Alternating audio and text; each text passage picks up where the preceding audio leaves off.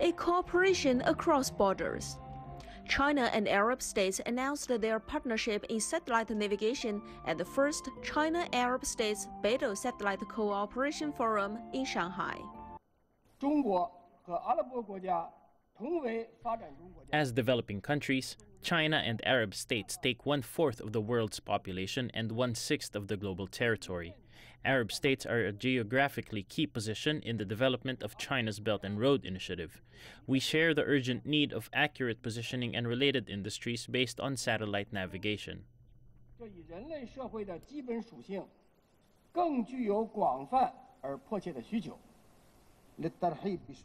It was my honor to host our Chinese partners in Tunisia this April to discuss the establishment of the China-Arab BeiDou Technology Center.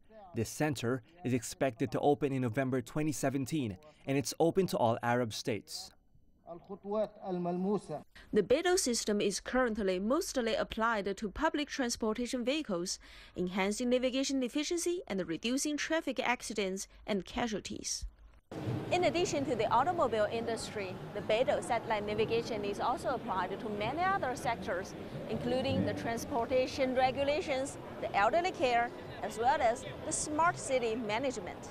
The raw data from BeiDou is basic public material for further processing. After certain algorithms are applied, the data can be fed to terminals like drones, chips and sensors. This in turn allows for tasks like automatic driving, fertilizer spreading, landslide monitoring and so on.